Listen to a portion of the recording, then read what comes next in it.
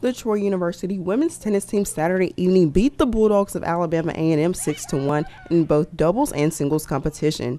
And it was clear to see that this win meant a lot to head coach Will OCC, especially after the South Alabama defeat from last week. It's good for the girls, finishing, with a win, a last home match, and coming after the match we played a few days ago against South Alabama. If you were a spectator at Saturday's game, you may have noticed the doubles competition seemed more intense than the singles competition.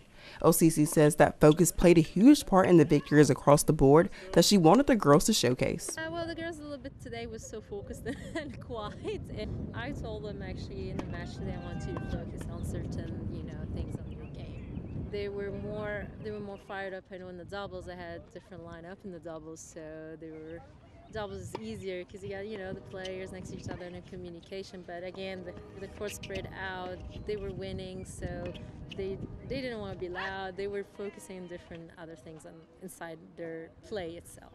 LCC says the home court was the same, but she changed positions and the environment for her girls in the Alabama A&M sets to see how they would handle the pressure for preparations for the upcoming conference championship matches.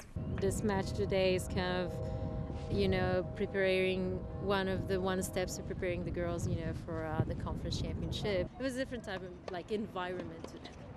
I mean, it's the same home courts, but just different type, of preparation. We did something different out of the comfortable zone. We switched different things in lineup. We did something just to get them prepared under a different pressure or a different situation. How would they play? And I stepped out of the court in a lot of matches and let them play.